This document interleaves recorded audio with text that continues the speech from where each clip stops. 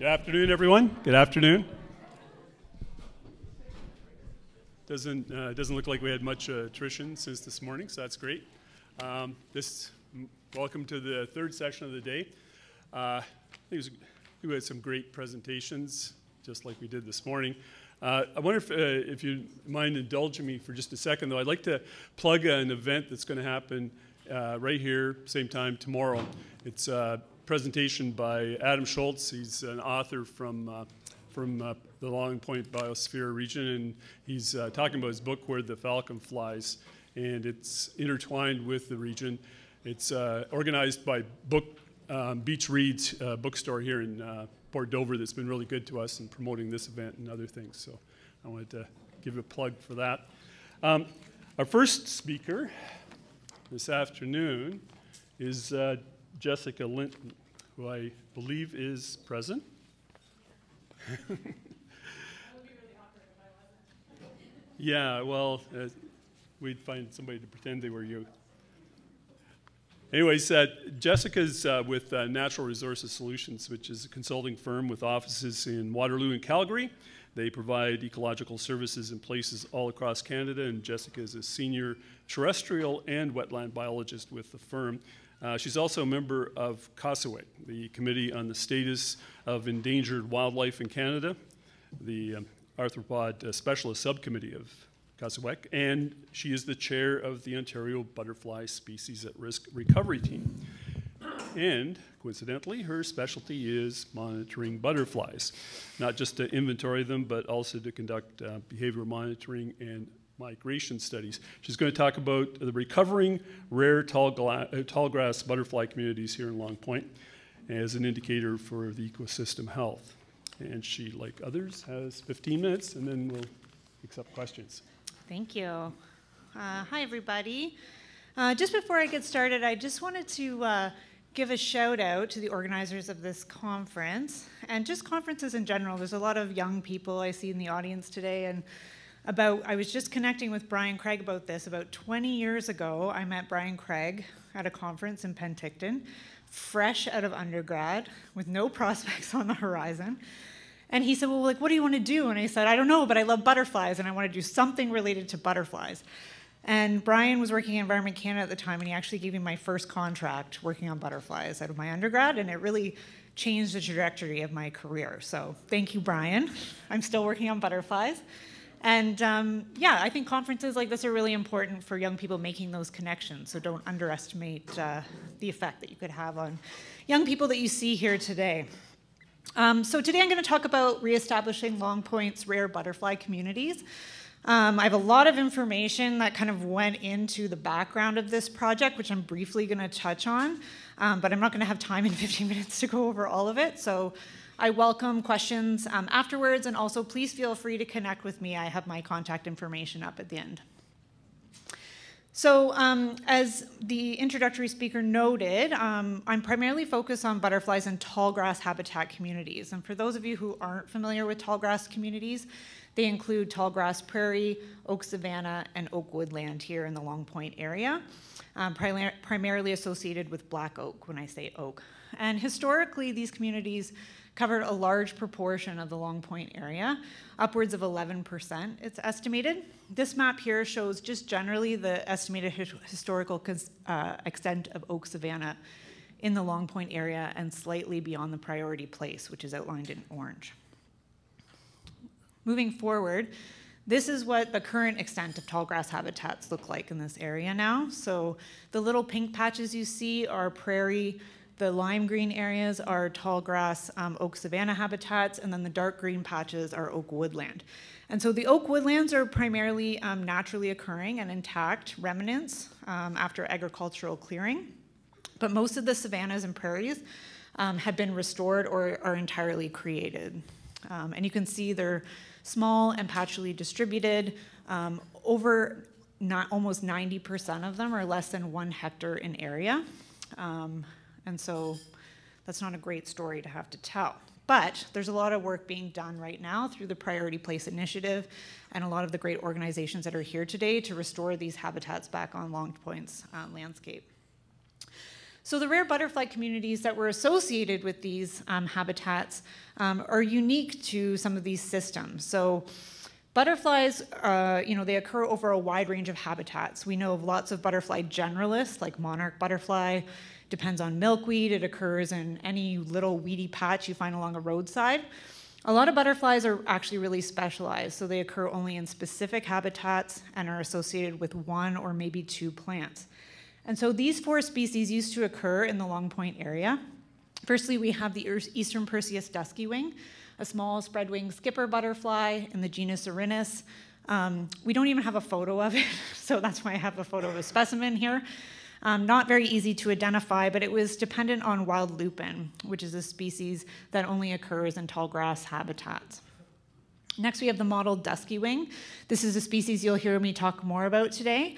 Also a spread-winged skipper butterfly, and in Long Point area, totally dependent on New Jersey tea as a larval food plant. Next is the frosted elfin, and then of course the Carner blue on the far right there. So both of them are in the family Lycaenidae. They're associated with wild lupin as well, only occurred in tall grass habitats, and St. William's Conservation Reserve and around the Bacchus Woods area was the only location for these species in the Long Point area. So all of these species are gone now from this area. Eastern Perseus duskywing hasn't been seen since '86. Mottled duskywing since 1987. Frosted elfin 1988, and Carner blue since 1991. And all of these species are listed as species at risk in Ontario. Unfortunately, Eastern Perseus duskywing, frosted elfin, and Carner blue are actually extirpated from Ontario and therefore Canada. The mottled duskywing is the only one we have hanging on here. And it occurs primarily, the stronghold is in the Rice Lake Plains area, but there are also small disjunct populations in the Burlington-Oakville area, as well as in Simcoe County and down on Walpole Island. So Eastern Perseus duskywing is listed as endangered / extirpated because technically at the federal level it's considered endangered, but only because COSEWIC's criteria for listing something as extirpated is its absence for 50 years. And because it's almost impossible to identify, they won't go as far as to say it's gone, but the province considers it gone, and I consider it gone. So there are recovery strategy documents for these species of butterfly. There's a federal recovery strategy for Eastern Perseus duskywing, frosted elfin, and Carner blue. It's a joint recovery strategy because those 3 butterfly species all occurred in the same habitats and were dependent on the same host plant, wild lupin. There's a provincial recovery strategy for the mottled duskywing.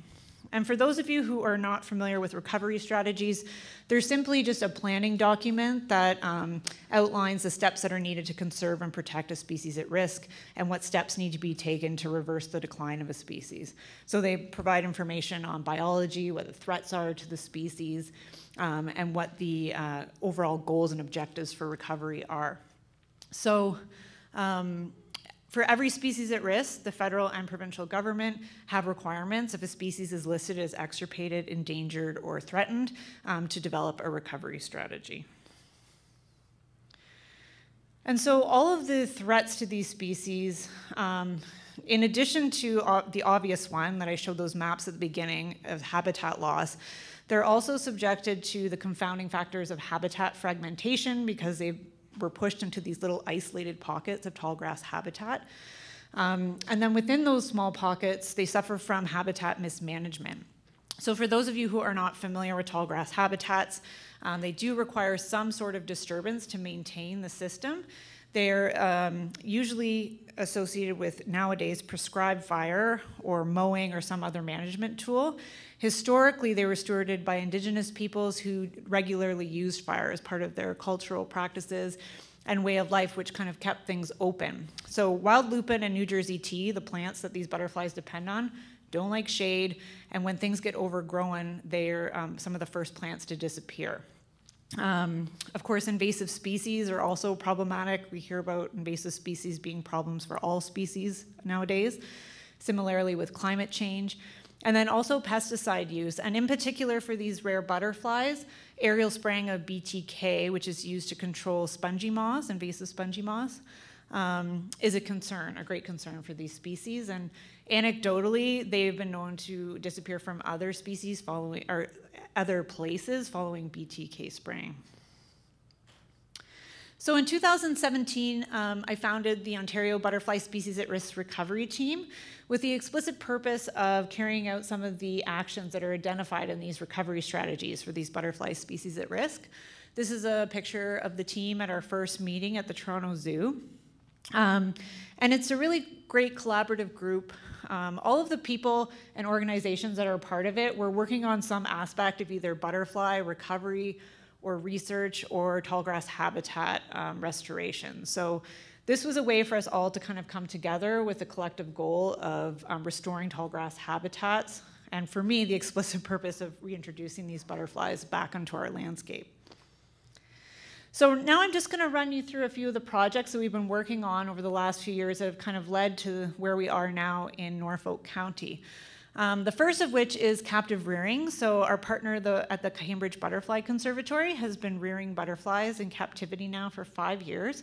It started with a surrogate species, the wild indigo dusky wing, which is a very common dusky wing species in Ontario. And then we moved on to captive rearing mottled dusky wing. And the reason we decided to focus on mottled dusky wing first is because it's the only butterfly of these oak savanna specialists that we still have left in Ontario. So we brought them into captivity, and that allowed us to learn about their life history, things that we didn't know. I'd never even seen like a pupa before, so we got to see what a pupa looked like. We also learned about just husbandry techniques. What did we need to do in terms of environmental perimeters and husbandry to keep them alive? And then, of course, we've been able to head start butterflies for reintroduction.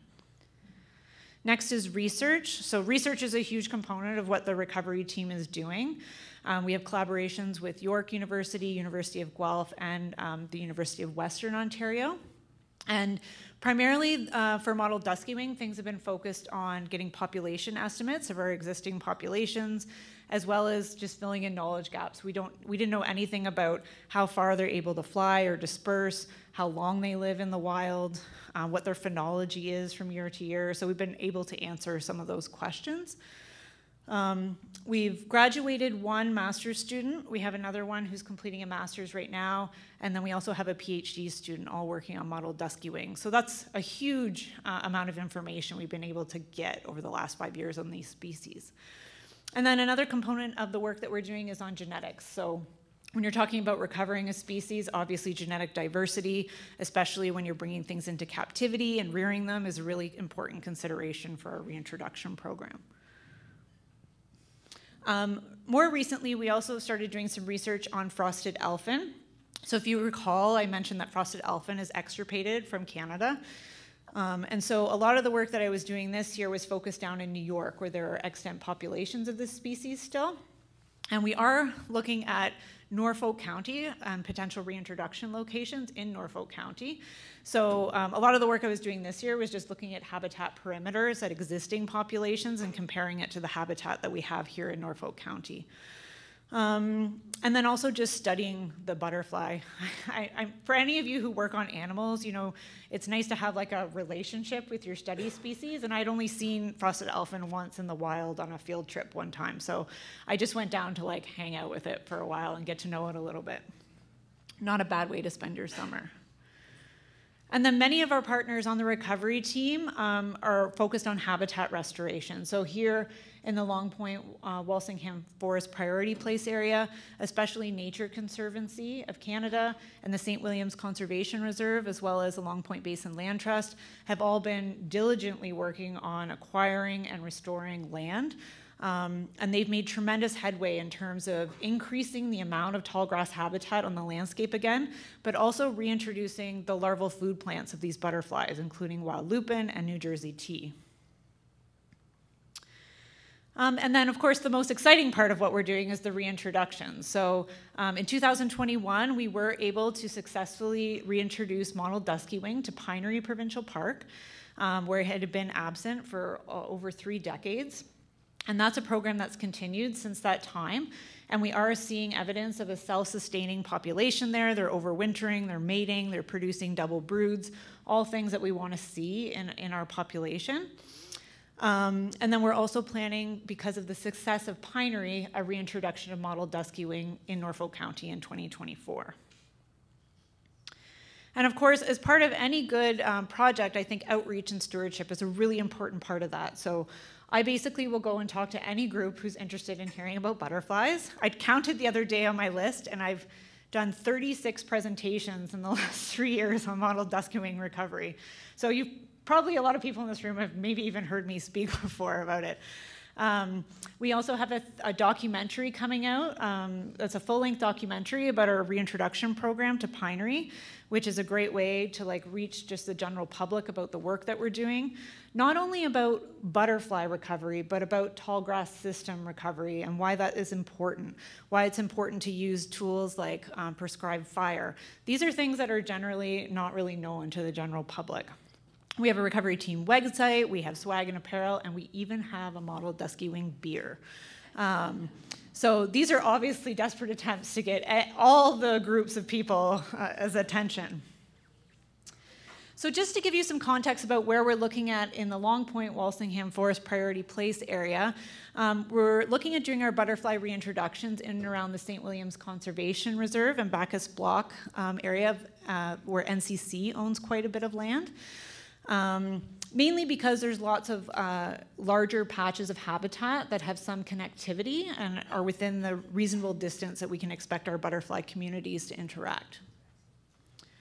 So through all of this, you're probably wondering, why butterflies? Well, as many of you know, there's been a huge investment of time and resources into the priority place area to create habitat, including tall grass habitat.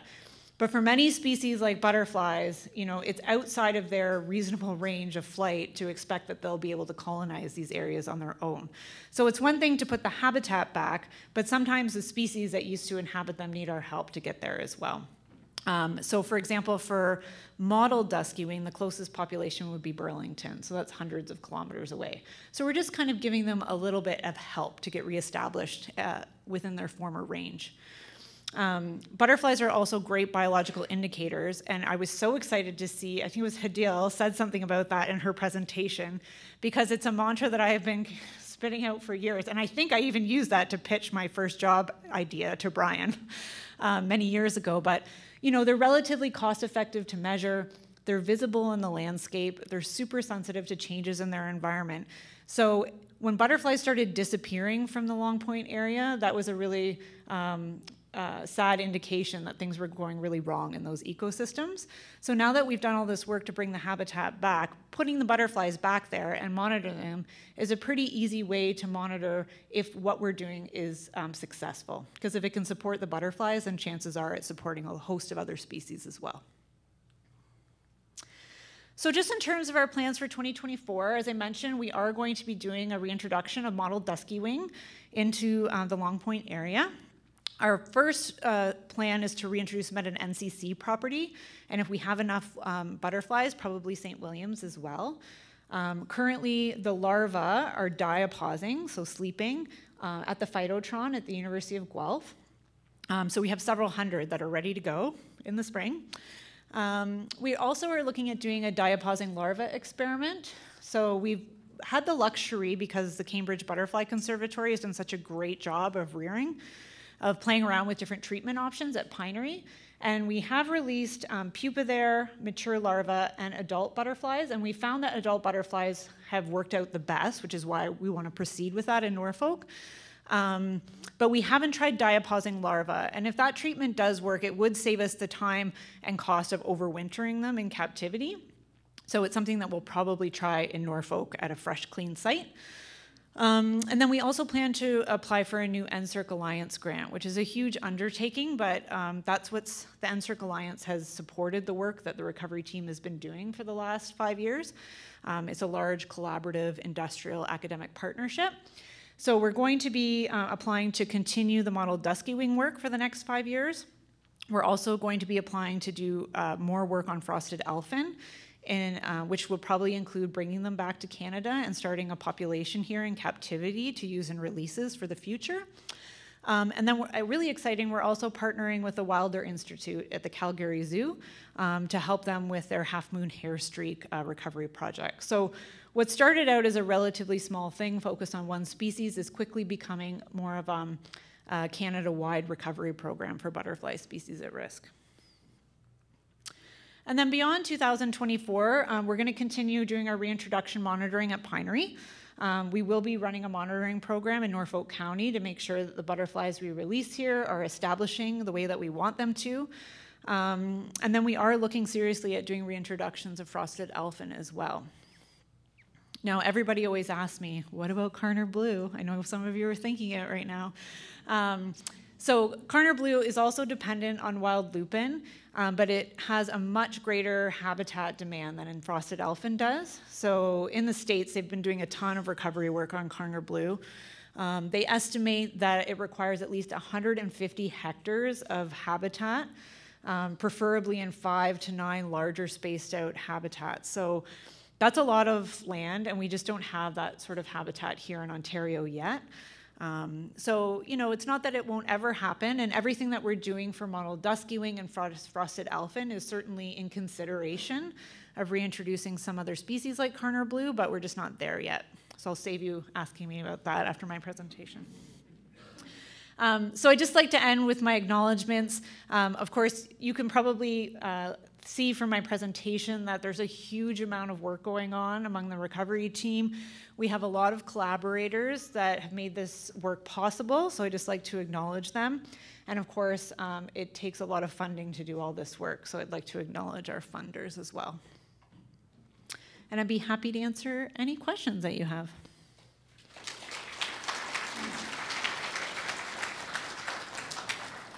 And just a reminder, if you could come to the microphone to pose questions. Everyone's like, I was going to ask about Karner blue. Yeah. I understand that the controlled burn process is rather onerous. I don't know if you agree or not. Do you think that could really thwart these efforts in the medium and long term if they're unable to get past those logistics of burning when it needs to be burned? Yeah, that's a really good question. I'm sure there's some people in this room that have strong opinions and could probably answer this question better than me. But it was very telling to me when I've been doing this work down in New York on frosted elfin. And so I had the chance to visit the Albany pine bush while I was there, which is a stronghold for the Karner blue, frosted elfin, and mottled dusky wing. I saw like all 3 of them there. It was crazy. And they burn whenever and whatever they want. They're like cowboys down there. They burn in every season, you know, and they just do it. And the habitat is spectacular. But they really aren't constrained by the same things that we are here in Ontario with like very narrow prescriptions for when we can do burns. You know, a lot of them for very valid reasons like safety and visibility on our roads and stuff. But certainly, I do think that it is hindered a bit now. Because the MNR stopped their burn program, I think we're really limited in the types of burns we can do now, because before when the MNR was doing it, we could do more high complexity burns. And now they happen just at a much smaller scale by private contractors, which is also very costly. So, yeah. Well, you better come to the mic. You're going to get in trouble.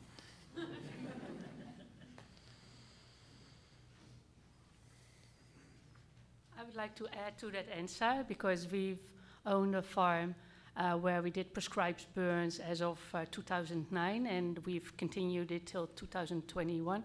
And we never had any problems. On a farm, you can probably do whatever you want to, but I would definitely say you shouldn't be limited by anybody to do prescribed burns, because I know I shouldn't probably say that, but as an independent, entrepreneur, you cannot have yourself told what to do, because then you couldn't do anything. Therefore, I would always think for landowners, whomever they are, that there would be opportunities to follow up on the need for prescribed burns. Thank you for that comment. I think we'd all just take up smoking. Thanks very much, Jessica. Yeah, thanks. That was awesome. That was great.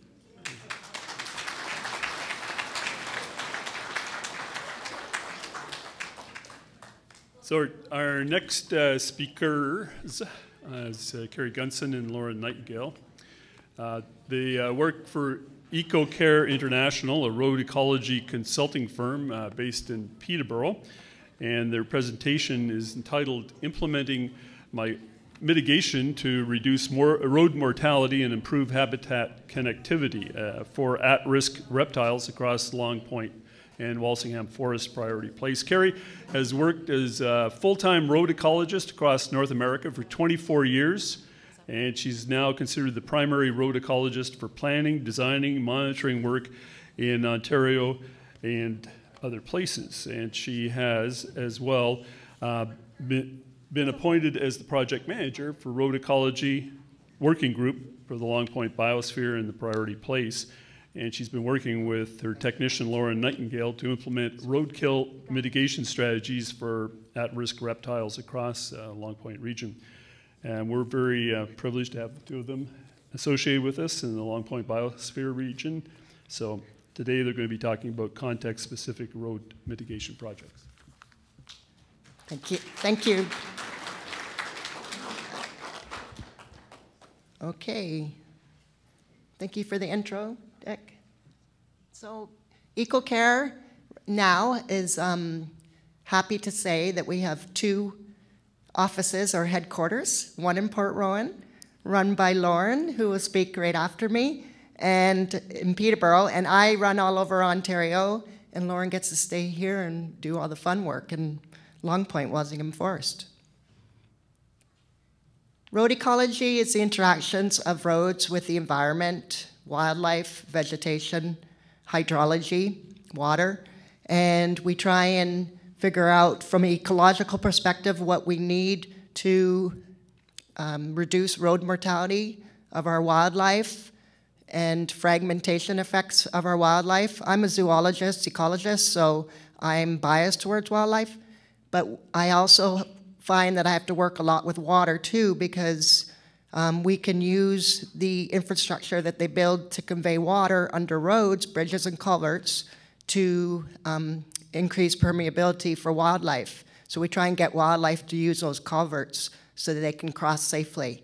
And so with that, we have to work with the road planning agencies, such as Norfolk County here, to be able to use their infrastructure or build onto their infrastructure. And then when they're upgrading their roads, we can put more of these things in. There's other strategies as well, which I will talk about. So that brings us to Norfolk County, Long Point, Walsingham Forest Priority Place. 4 years ago, we started by a landscape context where we mapped all the reptile, wildlife on-road data for the county, and we tried to figure out where there would be hot spots with the habitat that's adjacent to each road.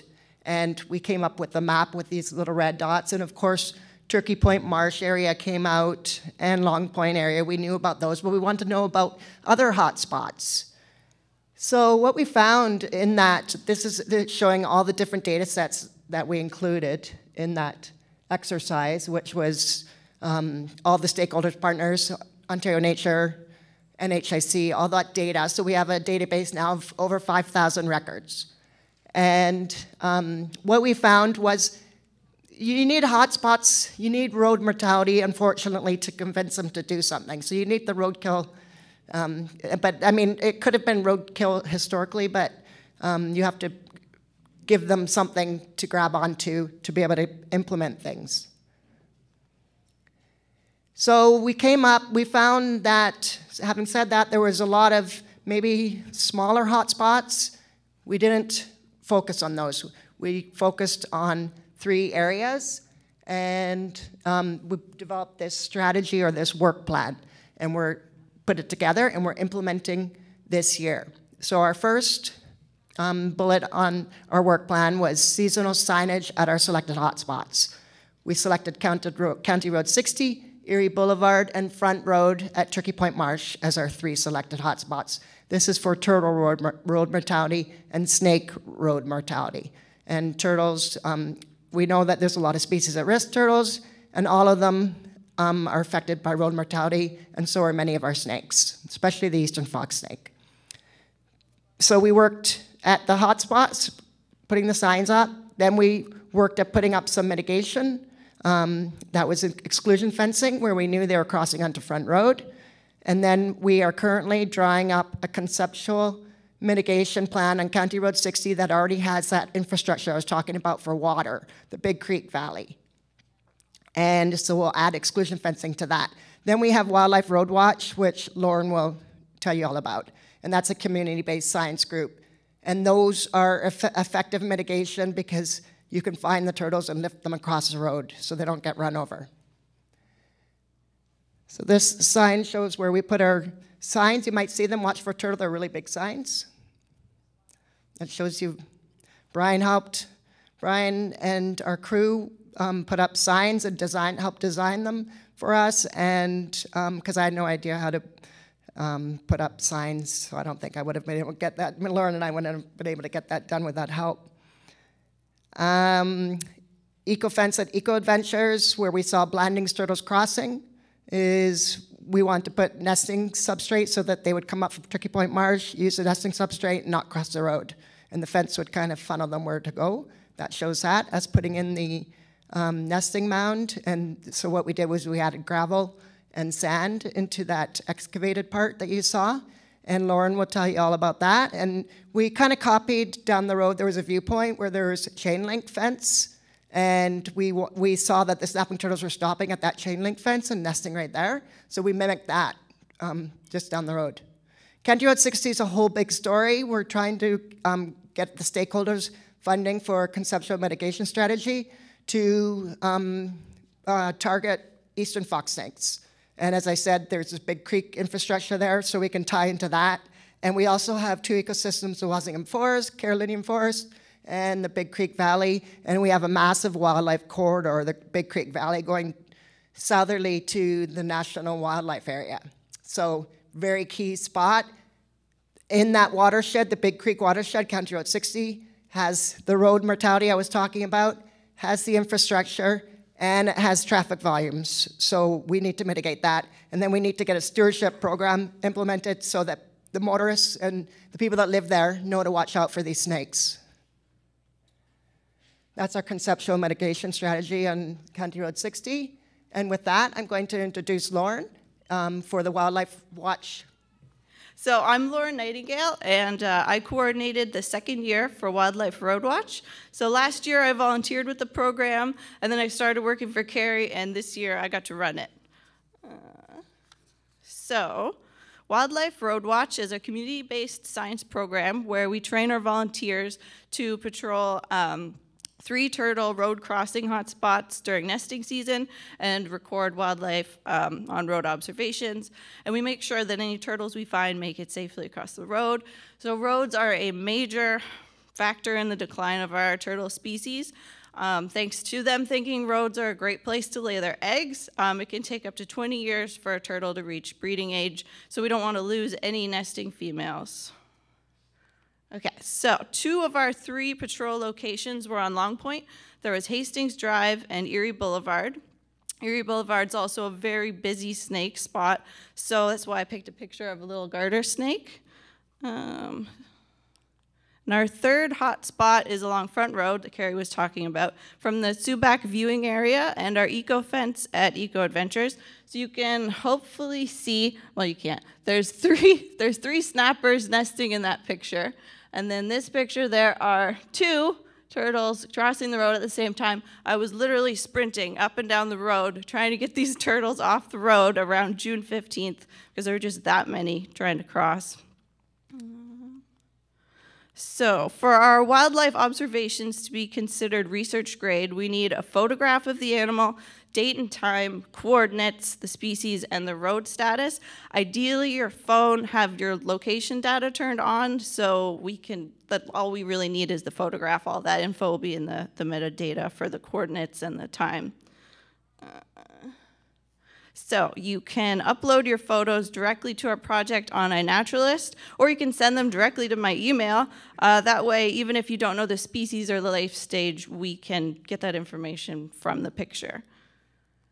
Okay, so year 1, we focused on just getting observations and getting the turtles off the road, but this year we really expanded on that. So if a turtle is nesting on the roadside, in order to make sure they get back safely, you'd have to wait until they finish nesting. So at that point, we're going through that trouble anyway, we may as well come up with strategies to protect the nests as well. So we unfortunately did find 14 dead adults, but we were able to protect at least 180 on the roads during nesting season. We had a total of 364 observations for all species, so snakes and birds, mammals too. Just one more thing to note here is there's actually quite a few hatchlings that come out in the spring.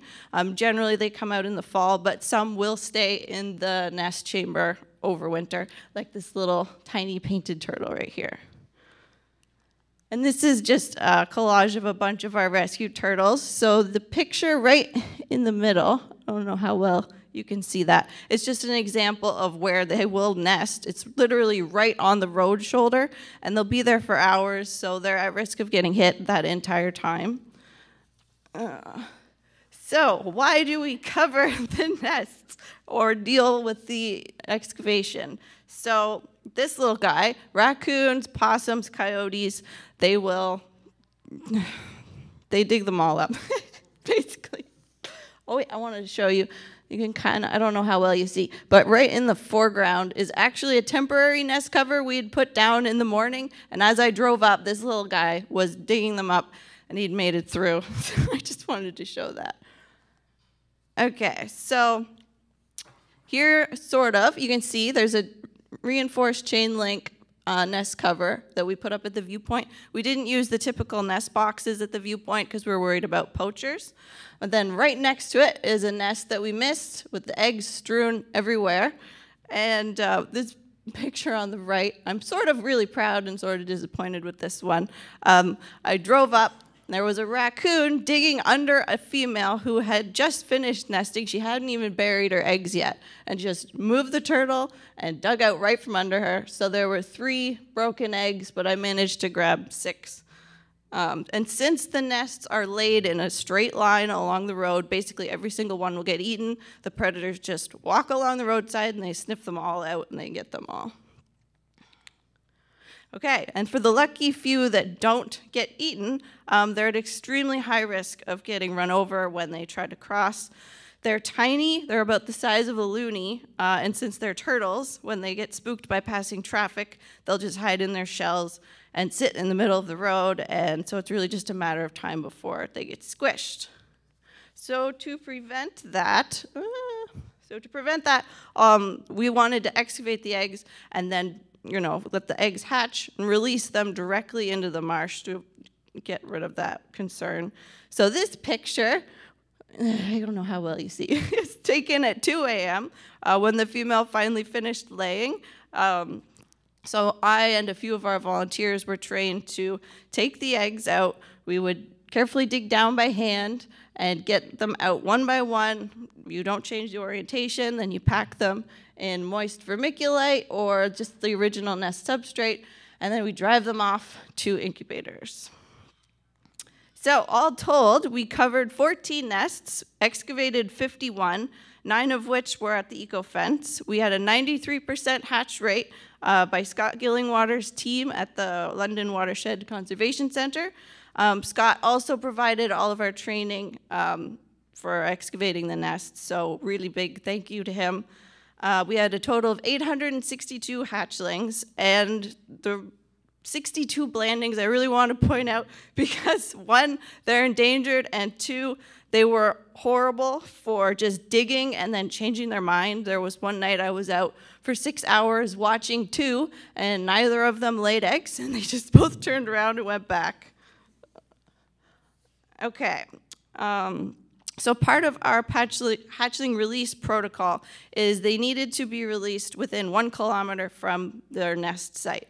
So on Front Road, that was actually a 45-minute round trip down the hill at Eco Adventures into the marsh, which was beautiful, but the water is so much further away than you think, and it's another reason we wanted to excavate those eggs, because we really don't think the hatchlings could make the trip. Oh, I don't know how well this shows, but this is a map of the Long Point. You can't really see, maybe you can see. The red dots are our release sites, and the big purple dots are the nests. I really just wanted to show this to illustrate how closely we stuck to that 1 kilometer distance for the release sites. And I just wanted to show a bunch of pictures of the little babies. So this one is a little map. That's a painted, and these are snappers, and these bottom 2 are blandings. And also wanted to show these pictures because they were taken by our volunteer photographer, Chris Vickerson. You can really see their little adorable egg tooth on the tips of their noses. That helps them break out of the shells. And all of this would not have been possible without our volunteers and our amazing community, Eco Adventures. Everybody here just really does care about turtles. And the support we get really makes the difficult parts of the job, like finding dead turtles all the time, a lot easier to deal with. Big thank you to Hobbit Sea Wildlife Refuge. They took in our injured turtles and a bunch of our eggs as well. And of course, thank you to the Biosphere. And we do have a video that we wanted to show. Yes, there's the turtle, laid a nest, and our volunteer was right there to dig them up. And then number 2. And then that was Heather. When she comes back. There she is. There. So come back up, Gary. Come back up. No, you come back up. I think Carrie was right. You get to do the fun stuff. Okay. Oh, great. Go ahead. There is a couple papers out that say that raccoons and predators can't find turtle nests as well along roads as compared to the wild because they're more clumped in the wild, I think, and then they're more spread in the roads, so fewer get predated along roads. But there's not good evidence on that. Did you actually see a raccoon going down the roadside? Yeah, I saw one night I was watching a Blandings and there was a raccoon and 2 possums straight up just walking the road. Walking the road, not going like just. Nope, they were straight down the road. Yeah, was that on Hastings? There was Front Road and Hastings. Okay, cool. So we should write that up. Yeah, let's do it. Oh, great. So you're not unhappy when you see raccoon roadkill? I mean, I did actually take a picture of one, and I labeled it. It was like one less nemesis or whatever. But yeah, I love them anyway. I don't care. They're so cute. Thanks for that presentation. It was great, you guys. In some of our road ecology projects where we've put wildlife fencing up along roads, we're finding that, especially in some instances, depending on the type of fencing, that turtles are getting disoriented along the fences. And it's actually leading to mortality to have the fence up. And I was wondering what type of monitoring you guys do in these areas where you're putting up fence to see, like, just to track if there's actually issues with that. Well, we did a lot of monitoring along the causeway this year, specifically with, like, there's 2 different types of fencing. There's the fencing that we patched, the green shade cloth, and then there's the stuff the county put up, the silver mesh. I think there's concerns about the silver mesh because they can see through it, where they'll just keep trying to get through. I did see evidence of that with frogs. Actually, there was a leopard frog that had been jumping against that mesh fence and actually has his nose all bruised. I only found 1 like that, but I did find a few that, had dehydrated and died. So you can't really, they just turned into black. It's the visibility. It's a visibility thing.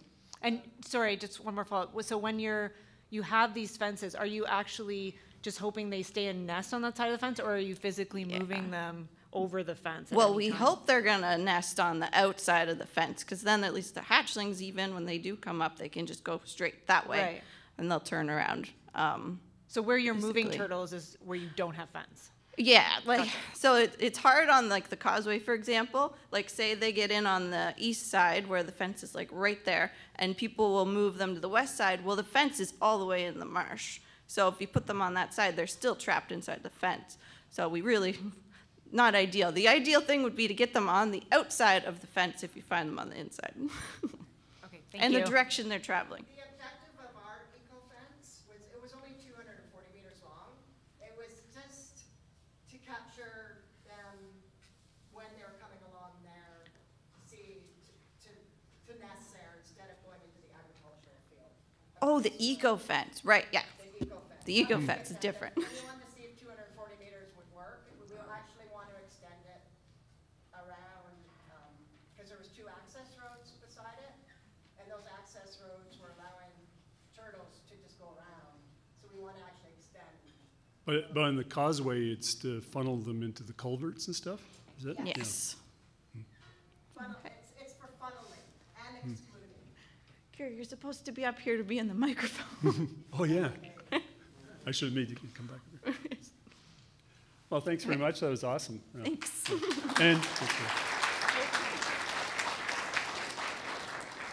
so the final speaker in this session is Eli Winberg. And I'm looking for Eli. Oh, great. Hi. Eli is a student in biodiversity and environmental science at McMaster, and he's pursuing a thesis in the Patricia Chow Fraser Lab. His focus is on amphibian indicator species, conservation, and community science. And he's going to be talking about novel techniques to confirm the breeding habitat of the Jefferson salamander in vernal pools. He's going to do so with reference to the use of remote sensing and environmental DNA. Perfect. Thank you very much for the introduction. I'd like to acknowledge my co-author and supervisor, Dr. Pat Chow Fraser, and let's get into the talk. So, the Jefferson salamander. It is a small cryptic amphibian that is listed as endangered both federally and provincially. Its habitat is sparsely distributed to the northeast of North America, where it breeds in fishless pools and bodies of water, namely vernal pools. Of which it is an important indicator species of these vernal pools, as it exhibits high site fidelity. So an individual will return to the same pools year after year. And even if they aren't able to make it back in a given year, say something disrupts their breeding, they will still return to that site when they're able to. So if these sites are recurring, we will find Jeffersons in those sites. In addition, the reason I call them cryptic, the adults spend most of their time in burrows once they are out of breeding season. They only return and become obvious during this breeding season in spring. And this is primarily in deciduous forests where they're not harmed by pine needles. Vernal pools. So these are depressions, local minimums within forests that become inundated with water whenever there's a precipitation event. Eventually these drain, which is important. This lack of permanence means that they are not home to fish species, which would eat the eggs. This vernal pool on the left is actually in Bacchus Woods. It's a pretty normal vernal pool. If we look a bit closer at the water, you can see egg masses within of some kind of salamander species. These are likely yellow-spotted. A major threat to them, which is probably the most major threat, is the loss of breeding habitat. We can see a map on the left. This is a data set from Dr. Jim Bogart of Guelph University that extends up to 2019 of Jefferson salamander presence. The darker blue spots, which you can see mostly in the Halton region, are more recently surveyed, while the lighter spots, such as the ones in the Long Point biosphere, were surveyed less recently. And as you can tell by their proximity to the GTA, they're in an area that has been largely impacted by both agriculture and urban development. Since colonization, a lot of the forests that these guys require have been destroyed. This loss is especially severe in southern Ontario. And those vernal pools that are remaining are fragmented by roads, meaning that when they migrate during their breeding season in spring, they're likely to be hit by cars, further exposing them to mortality. The recovery plan for Jefferson salamanders has 3 objectives stated. To map all breeding habitats, which includes the vernal pools we are interested in, to identify any formerly used sites that can be restored, and to protect breeding habitats from land use alterations. So, with these objectives, we ask ourselves, what can our research do to assist with this conservation? Specifically, what are the methods that we can map these breeding habitats? What are the methods by which we can assess these breeding habitats for restoration? And how can we use community volunteers and interact with them to assist with these activities? So when we're talking about the limitations of mapping these breeding habitats, we have quite a few. Vernal pools are small, they're semi-permanent, they're not guaranteed to show up in any orthophotometry or satellite imagery that you're taking because they may simply not be there in the time that you're taking it. In addition, for the air photos and satellite, as you can see, they're not exactly obvious seeing through the canopy. And if you're looking when they don't have a canopy, that's not during spring, which is not their breeding season, so even if they are filled, that may not be a pool that they can use. And additionally, Jeffersons are really hard to distinguish from similar ambystoma species, specifically the blue-spotted and the unisexual dependence on both species.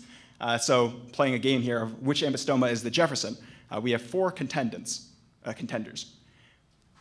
Some of them might be Jefferson, some of them might be Jefferson hybrids. One of them is definitely a blue-spotted. But the key thing to take away from here is that we need DNA confirmation to actually know if something is a Jefferson or one of the hybrids or a blue-spotted. So the way we do that conventionally is that you would live trap them along their migration back to their breeding sites. And that is associated with handling disturbances that are not studied but could have a negative impact. Anyone who's worked with wildlife rehabilitation knows the effect of stress on wildlife. And then once you have them, you can take tail clippings to genotype and confirm their actual DNA. Now, this is an invasive procedure, and while they do regenerate in similar species, it's not studied on what the energy cost of this is, but there is an energy cost. And then finally, you would use radiotelemetry to track them as they move back to the sites that they used to breed. And this is how you'd get kind of new sites to expand our distribution knowledge. This is labor-intensive and costly. You need to have the right machinery and also, something important, the expertise. And you need to train people up to be able to track them in this way.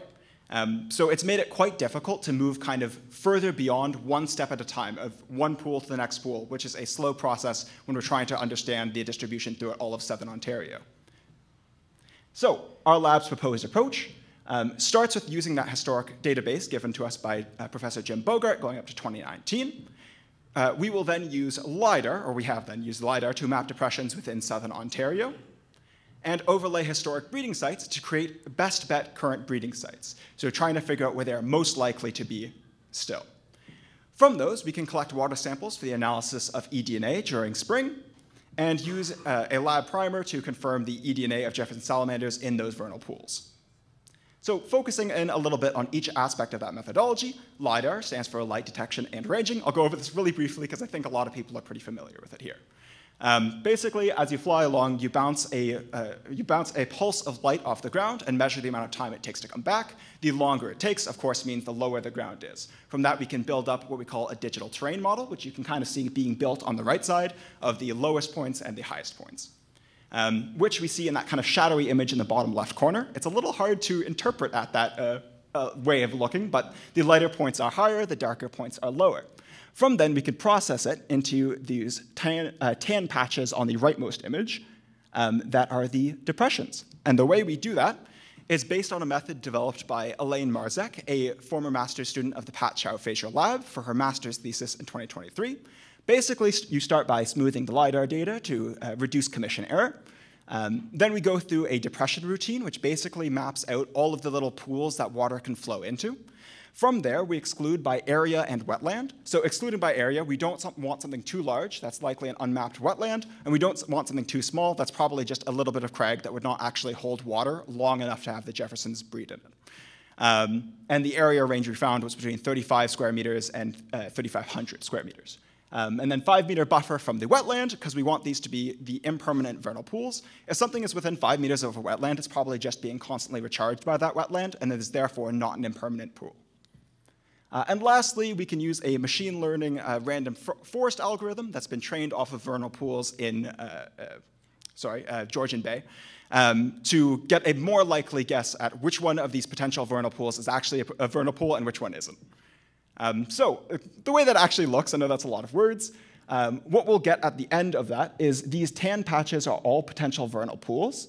And then the green patch right here is a wetland, with this kind of seafoam patch being our 5-meter buffer from the wetland. Then we'll overlay it with our historic breeding sites, which you can see as the red dots on this one here, all around. To look a bit closer on like the way we'd actually do this, you can see this red dot falls within the wetland. So that's likely one that is either breeding within the wetland or close enough that it's something being regenerated by the wetland, so we're not very interested in it. And another thing that's kind of a challenge with these is you can see this chain of a bunch of different potential vernal pools along here leading into the wetland. It's possible that that's actually a series of small fragmented wetlands that is simply too small to be mapped by our wetland layers. So it's something to think of when you're actually going to these sites of, is this a wetland or is these actually vernal pools? It's pretty clear once you're there. So all of these ones that are outside of the wetland and are of the right size are something that we'd be interested in as our best bet breeding sites, from which we then go to do eDNA sampling. So a really big benefit of eDNA sampling is that it's an extremely simple and easy process, which means volunteers can be trained to do it. All you need to do is to go up to the pool, draw out an amount of water, pass it through a filter. We found 0.2 micrometers worked best. Then use forceps to store that filter in a buffer solution, and then return it to a lab for eDNA analysis. So in spring of 2023, we went through this procedure as kind of a pilot program, just us, and these are our results. Before I go through anything specific, you can see the gray dots are from the Jim Bogart data set. Those are the existing sites that we did not sample in this sampling effort. And then the ones with green and red are ones that we did, with green being positive for Jefferson presence and red being negative for Jefferson presence. Beyond that, the circles, the dots, are existing sites that we sampled, and the triangular dots are additional sites, ones that were not included in the data set, but we found either had or did not have Jeffersons. So we took 22 eDNA samples this spring, primarily from existing sites. These samples were analyzed by Nature-Metrics for the eDNA part, of which we got 9 positive results. And something I want to call attention to, you might notice that we have northern points right here that are much more northern than the rest of them. These were based on, you can see there's still some existing sites down there that were not super recently surveyed, but it's kind of an effort to try to figure out where the current northern distribution of Jefferson salamanders is, because we simply don't have enough data on it. It might have been that those samples were taken too early, as they were taken at around the same time we take them for the rest of southern Ontario, but in a colder latitude, it might be that their actual reproduction happens a bit later, or the growth rate is a bit slower. So those northern points are of additional interest for further study. And you might notice, very relevant to us, a red site here that I'll talk about a little bit later. And something of very big interest to me that was really cool, we got 4 additional positive sites that were not included in the historical data set that we can now add in, which was very cool to find. So case studies. I really want to zoom into 3 specific sites that we looked into around here. Specifically, a site where Jeffersons were detected in an active restoration project, a site where it was a historical site that had lost its population, as far as we can tell so far, and kind of related to the last presentation, an example of fencing and eco-passageways seemingly being able to mitigate the mortality of salamanders using a roadside vernal pool.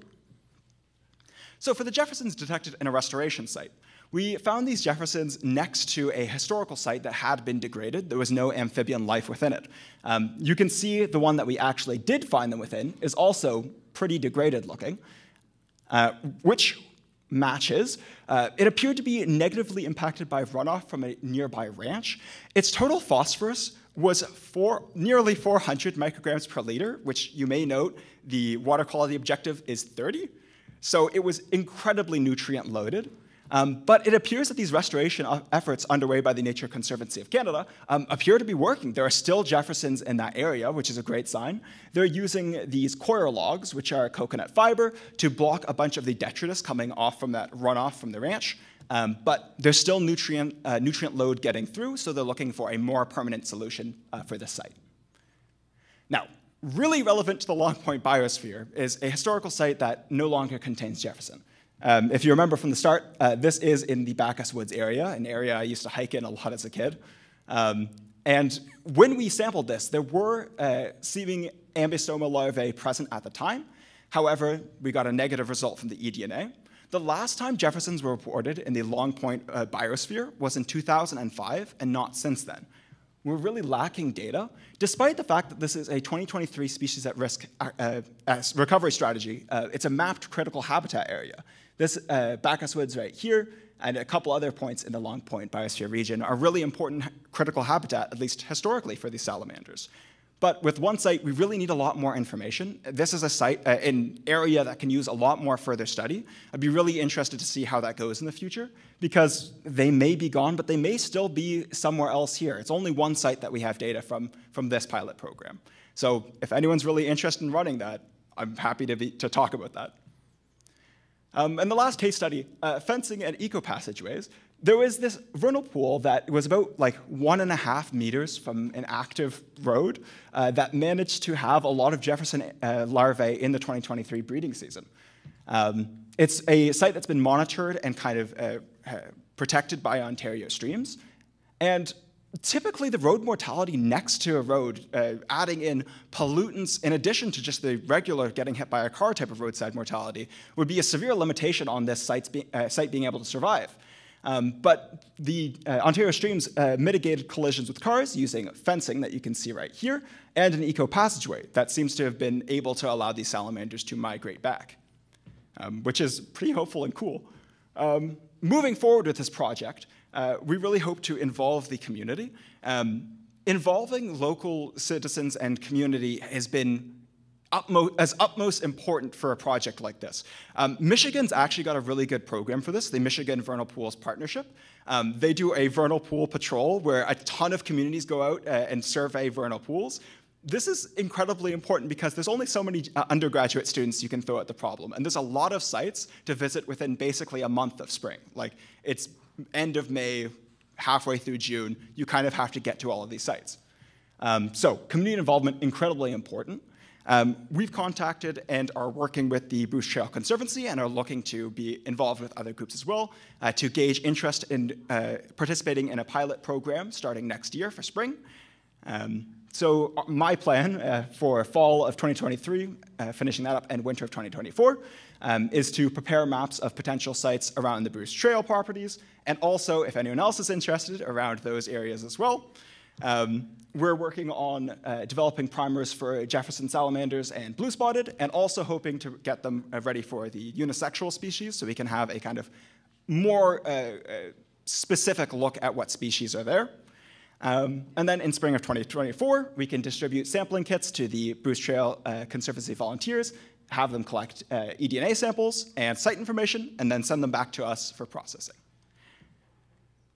And a way that I think I can improve this, and we can kind of keep working on our way of detecting these sites, Simons et al. 2023, which I believe a previous presenter actually worked with, who also worked with Dr. Jim Bogart using that data set, developed a species distribution model along the Niagara Escarpment using climate, land cover, and land usage, soil and topography variables to predict the likelihood of them occurring in certain areas. We can then use, they didn't use LiDAR because they didn't have the available processing power, but what we can do is add LiDAR to these factors to then develop a map for all of Southern Ontario to get likelihood across all of Southern Ontario, and try to find the suitable vernal pools that we can then survey with a volunteer effort. So that brings me to the end of my talk. I'd like to acknowledge the funding that came from the Habitat Stewardship Program, and give special thanks to Dr. Jim Bogart for the historic data set, and also for being kind of the guy to go to when it comes to Jefferson salamanders. Elaine Marzek, the master's student who developed the GIS method. Kelton Adderley Heron, a PhD candidate student in the Pat Shaw-Fraser lab, whose knowledge in vernal pools and amphibians has been instrumental to me understanding how this project goes. Karolina Trzynska, who ran the water quality samples over the summer with some other summer lab students, and the rest of the Pat Shaw-Fraser lab students for their help, as well as Adam Brylowski and Gary Hall of the Bruce Trail Conservancy, Mark Heaton of Ontario Streams, Sarah Meyer, Kristen Ferguson, and Rick Simpson of the Nature Conservancy of Canada for all of their local knowledge and expert local knowledge. I'm happy to take any questions, and there's my contact information if you're interested in being part of the pilot program.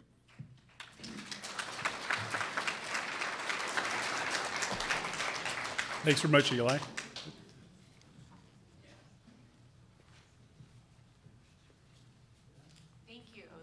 presentation was great. You kind of alluded to it on one of your last slides. The last time I looked into doing eDNA for salamanders, the primers weren't available for the unisexuals.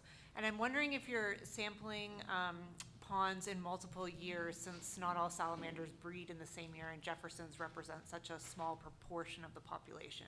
Like, is it possible that if you didn't detect it, it could just be that no individuals went to that pond to breed in a given year? Yeah, absolutely. Like, it could, these are all just singular data points. The idea of this project is just as an example of getting these methodologies to work.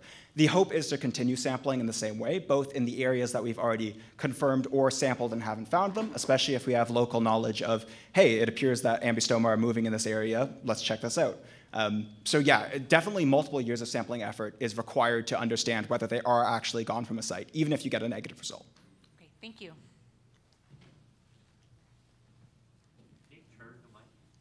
Oh, okay. Hi there. I've thought about vernal pools and selection of the salamander of those vernal pools, and 3 questions come to my mind. Would a salamander go to a pond because it successfully was born there, a return idea? 2, does it detect the presence of fish by taste or smell? Or 3, does it somehow know it's a vernal pool? And I'm not really voting for number 3. So do you think there's other important things that you should be also trying to screen out for what makes a vernal pool selected by salamanders, such as vegetation cover, shading, possibly a source of groundwater to supplement those years? I just find that looking for a depression as being too limited or a too narrow a scope of finding these things, when probably those salamanders are looking according to a variety of characteristics. They've been around for 200 million years. Yeah. They're pretty smart. Absolutely. That's a very insightful question. That's kind of the goal of the species distribution model, is to account for factors such as those. And that's my concern going forwards from this presentation, basically, is to include those factors when we're looking at these habitats. And yeah, as you mentioned, definitely not number 3. They'll still reproduce in fishless ponds. They'll reproduce in wetlands. The reason we're focused on vernal pools specifically is they are a unique habitat that is not considered, period, by the Ontario government. It's not considered a wetland. It's not under protection. There are areas in which they are protected more or considered more, but Southern Ontario is really not one of them. So we're trying to bring that understanding that this is a unique habitat we want to conserve. Where was the Eco Passages and Fence project that yeah, you spoke absolutely. about? Sorry, I should have mentioned and that. Is it working? So the question of is it working is something that would have to be like rigorously tested for me to say well. But from anecdotal evidence, there really wouldn't be a Jefferson population that large right next to a roadside without something being different, right. Which would seem to suggest it is doing well. It's actually located in Halton, the Caledon Hills area. Yeah, a lot of the data we have is around that kind of Halton area. That's just been kind of the focus. I definitely don't think that's the extent of them, which points to the species distribution model of trying to expand our understanding to the rest of Southern Ontario. Are you allowed to say what road, or you're holding that back? I think I'm going to have to hold that back. Okay, I'm sorry. well, you can tell me later. But I think I know. I think I know. Well, yeah, Mark Heaton, perfect contact to get into the, to understand and talk about that project. So, Eli, maybe this is going to reflect my ignorance of the science, but is there any effort to reintroduce the Jefferson salamander? I was thinking of what Jessica said at the beginning. You restore the habitat as step 1, and then you move to reintroduce in places like Bacchus Woods, maybe. Yeah, that's not something that I believe there's any research papers on, as far as I'm aware. If someone has some knowledge, I'd be happy for them to share that. But one of the interesting things is they are a lot more common in certain states. So there could be a possibility for a reintroduction, given that they are not endangered in some states, and you could therefore likely have more individuals there to move. I do specialize in butterflies, but I also dabble in salamanders, and I haven't published it yet, but we did actually do a successful translocation of some Jefferson salamander from the Dundas Valley to one of our recovery sites in Kitchener. It was a site where Jefferson had been extirpated, but the unisexual and bistoma are still there.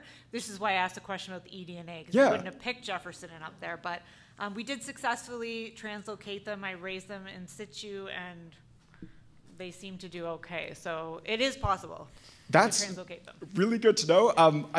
You were also on part Yeah. Were you also I think you had co-authorship on the Simons et al. Paper. Yeah. Siemens. I took a picture Siemens, because sorry. it was her first paper. She'll be so excited you presented about it. Yeah. Cool. Let's connect. Okay, perfect. Thank you. So thanks very much. We obviously have a break now. I think it's 3:45. People are to be back.